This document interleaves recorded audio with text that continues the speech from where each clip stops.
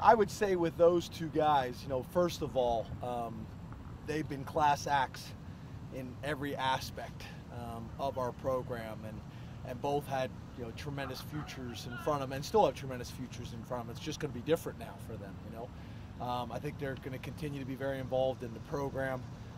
I think one of the things that's challenging sometimes, and I think you kind of read it in both of their quotes a little bit, is you know, sometimes guys, you know, have long-term things that they're dealing with. You know, some of them come in with them from high school and just never able to get over them. So it's challenging. It's challenging for them. It's challenging for their parents. It's challenging for us as a staff in terms of, you know, managing a roster and depth and those types of things.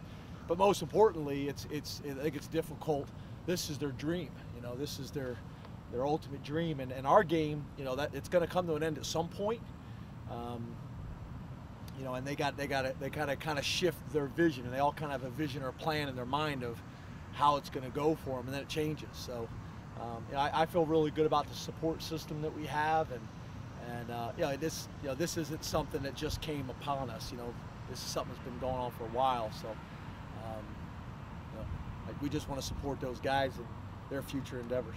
I mean, obviously, we'd love to have Buck. I mean, you know, he's been a very productive player, and you know, all those types of things, and a great teammate. He's been an unbelievable teammate. But again, it's not like this kind of just came out of nowhere, you know. So, you know, it's not like it was a shock for us. We knew it was kind of a challenge, you know, for the last couple of years. So, but no, I think Sharif and Etor are doing a really good job. Shane's doing. I think, you know, we got a lot of depth there. Etor, Shane, Sharif, obviously. Shaka, as you know, brings an element, you know, to our package. Daniel Joseph's had a really good camp.